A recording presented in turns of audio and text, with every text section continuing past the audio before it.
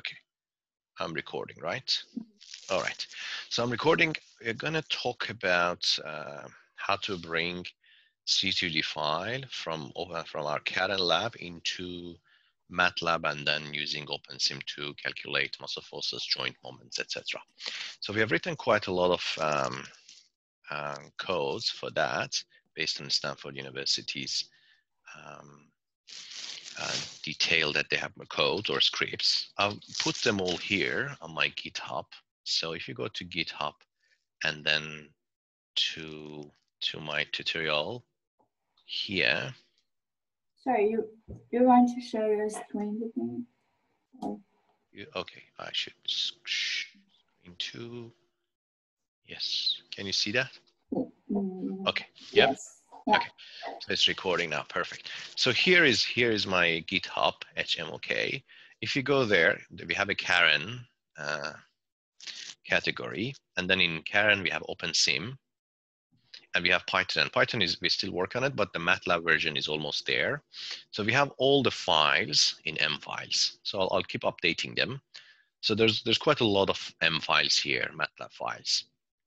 And you need to download them and put them in a place and add the path to your Matlab. So I'll show you later. So the whole idea is this. As you can see here, the roadmap, basically.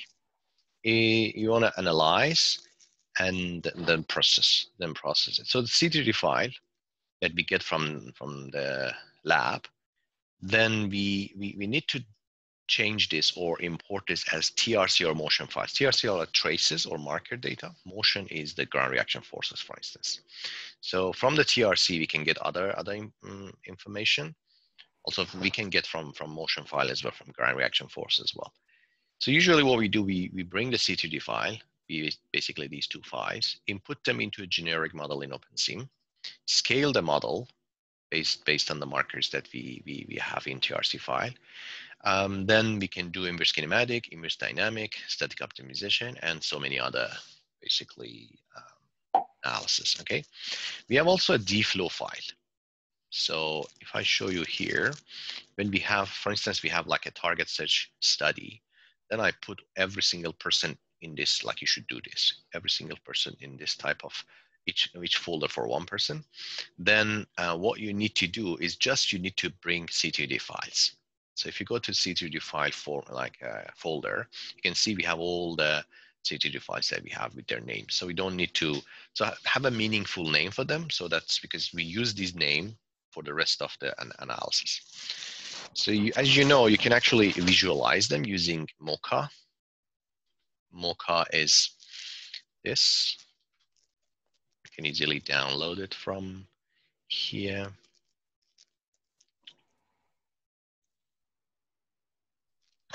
If you type Mocha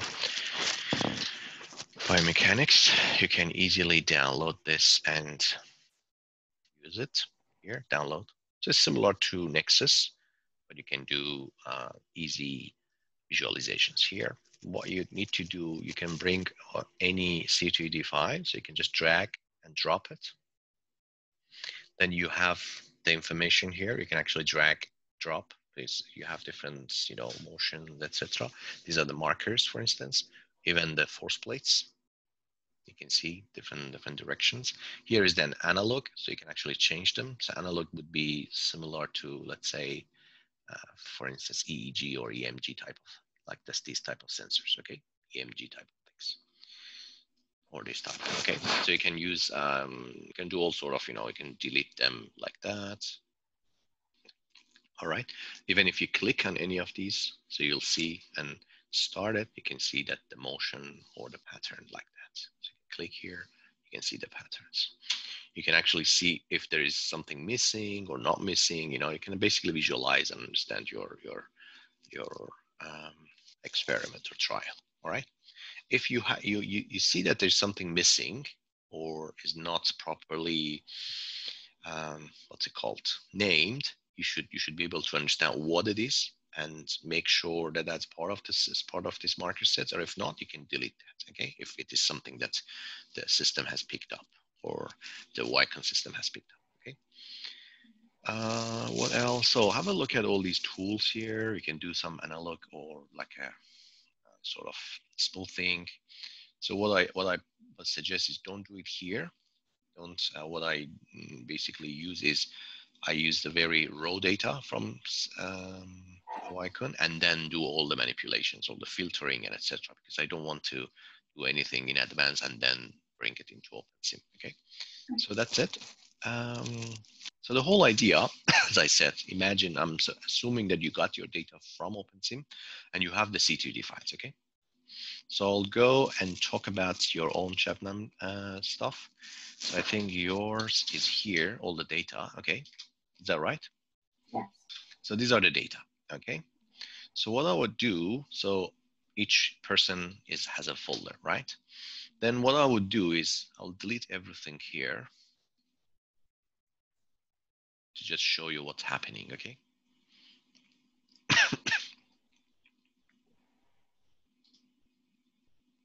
Sorry, maybe I shouldn't have deleted one of them.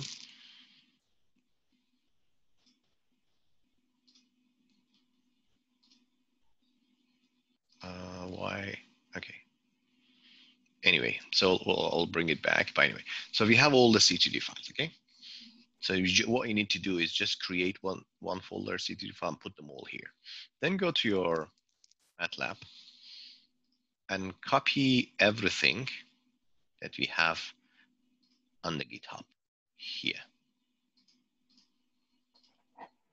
Bring all the M files that you can download it from here. Okay.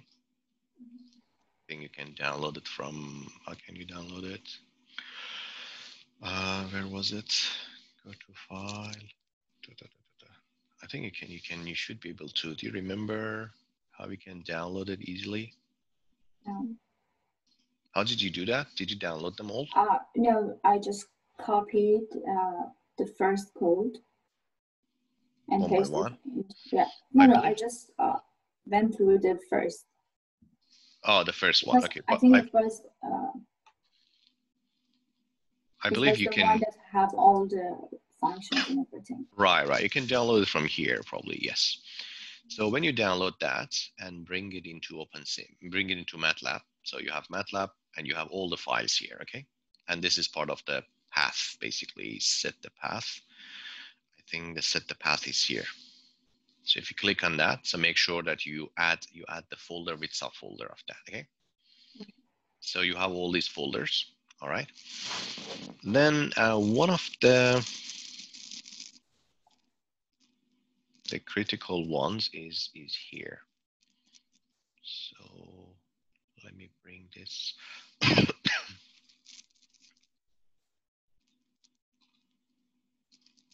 Project targets.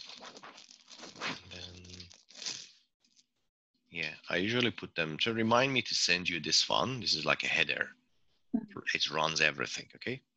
So this is just for my own stuff, but you guys can actually manipulate it.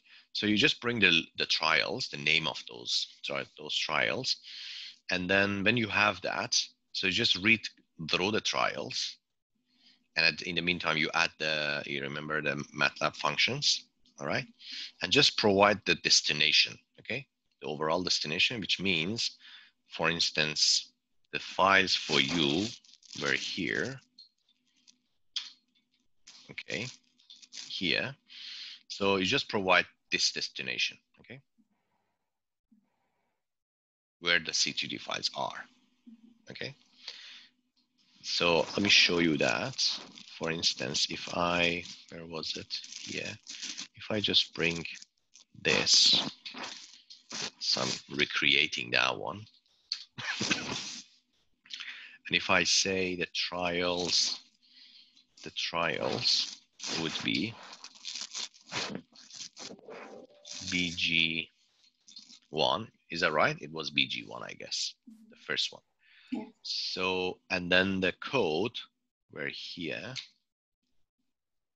The codes were here. So I just changed this one as well. All right. Okay. Then the destination was here. The destination was basically this one. Destination, I'm gonna change it here, okay? But just because you have done the trials, just remove this, the last part, okay? So you just need to give it exactly where the destination is, okay? Does it make sense? Yes. So let's have a look again. So basically you have the files, every single person. What you need to do, just take, for instance, from this, just take all the files, C3D files, you can see C3D files, and It's then, BG2. sorry, say it again. This is BG2. Yeah, I'm just like showing what to do with, you know. Okay. So then go to that folder here, create. The only thing that you need to do is this C3D files, okay? Mm-hmm. Then copy all the C3D files here. Okay. Makes sense? Yes. So that's the only thing that you need to do. For instance, let's go to the BG1. So what I've done, I've created all these C3D files here, okay? Okay. And I provided the trials. I'm just looking at the first person, and because you can add, right? You can add any other person, okay? Then I changed where the path is, the codes are, where the destination is, which is basically the one before BG1, you know, and that's it, okay? So when I run it, so I want to show you what's happening here. So I'm going through this, and I'm going through what run OpenSim does. It brings all the C3D files into TRC and motion file, okay? So I'll show you if I open this one, so you'll see this run OpenSim. It gets the directory, filtration, cutoff, and order. You'll learn as you go. Then the outcome would be using this C3D export loop. So brings all the C3Ds. We can go into this function as well.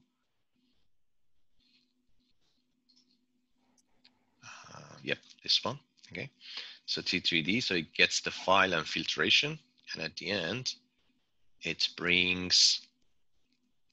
saves. Let me see. The table function table here. It writes the forces as well as the TRC files. Okay, does it make sense? Yes. So there's a lot of detail here, but don't worry about it at this stage. So I'll finish this. I'll click in this as well. So what I did, you remember there are millions of things happening, but I just changed two things, right? Yes. And the name. And when I run this, what's happening here, it actually gets the name of that particular, C3D, and it starts basically doing all the conversion from Vicon system all the way to OpenSim, okay? So basically it's marker forces, and it takes time, this one, of course. But I just made it one, so I don't want to go through all of them, it takes time. But I just made it one, I'll show you what I mean. Where the run OpenSim is.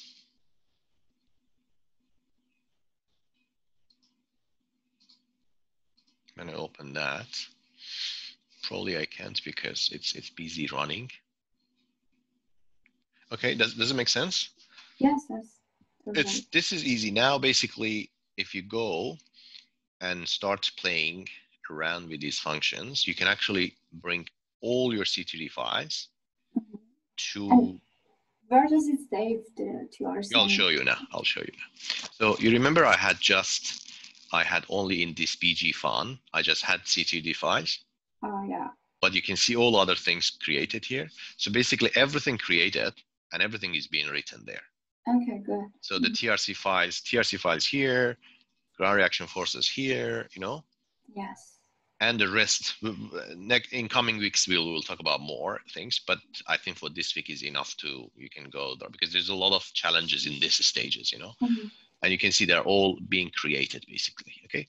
And at the end, there would be error collect. If there's some error or something doesn't work, it actually collects them. And then you can actually go ahead and say which one didn't work. Okay. And then just work on that, not just rerunning from scratch, okay?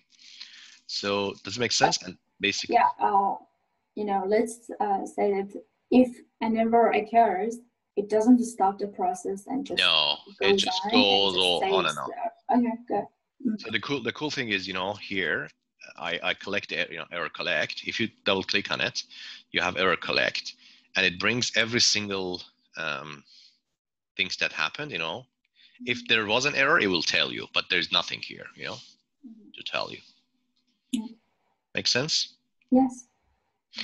Well, I guess that's enough for today. So to review, so you start from here, the M files, okay?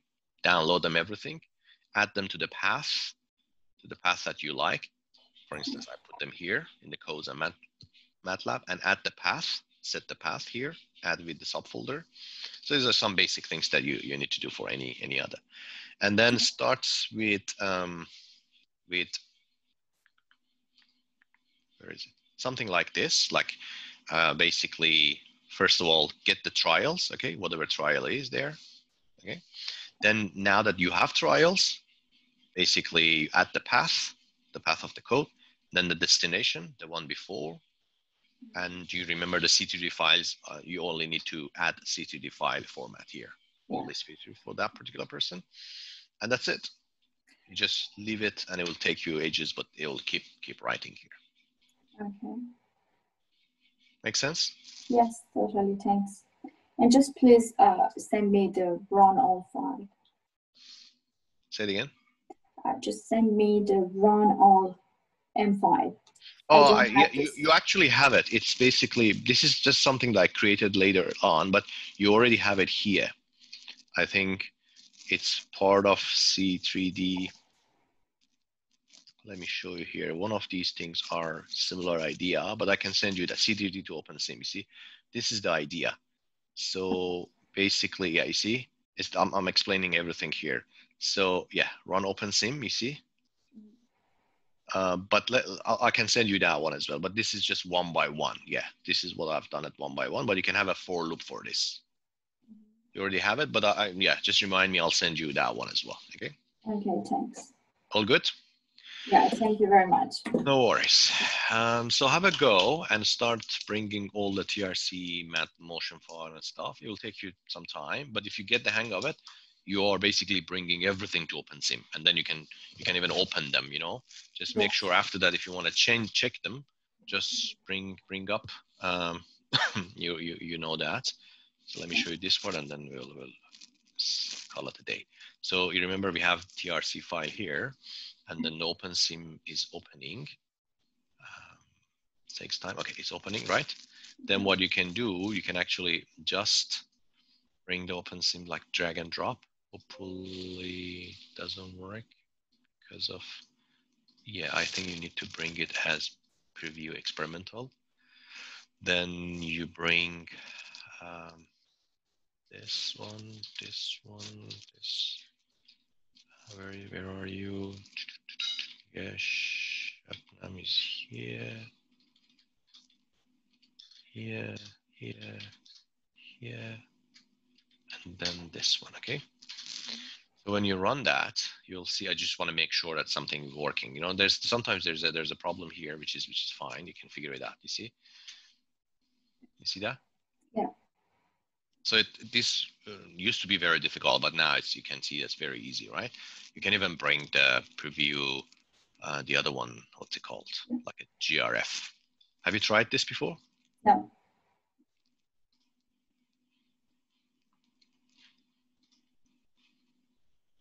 The GRF, because it's a large file, so it takes time. But it will be fine. Yeah, here it is, you see? You can even synchronize them. Yes. Yeah, all right, synchronize like that, you know, like this and this, right click and synchronize. Anyway, so all good. Hopefully this will be useful. Let me just stop this sharing for now. Yeah. Okay, thank you very much. No worries.